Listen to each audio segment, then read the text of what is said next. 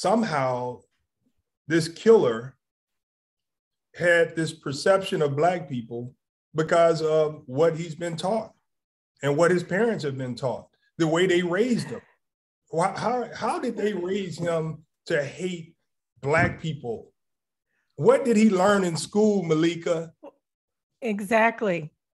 And they're not even teaching the accurate history to show just how powerful, how much contribution Black people have brought to the world. They're not even teaching that. So what he's learning is that we're so beneath him, but yet he's afraid that we're taking over. It doesn't make sense.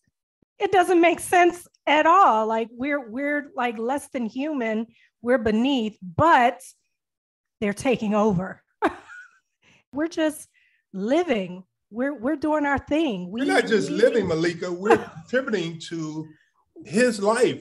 There right, are very much so that Black people have done to make his life possible. Yes. He didn't know that. He doesn't know that. He knows exactly hate because he's been taught hate.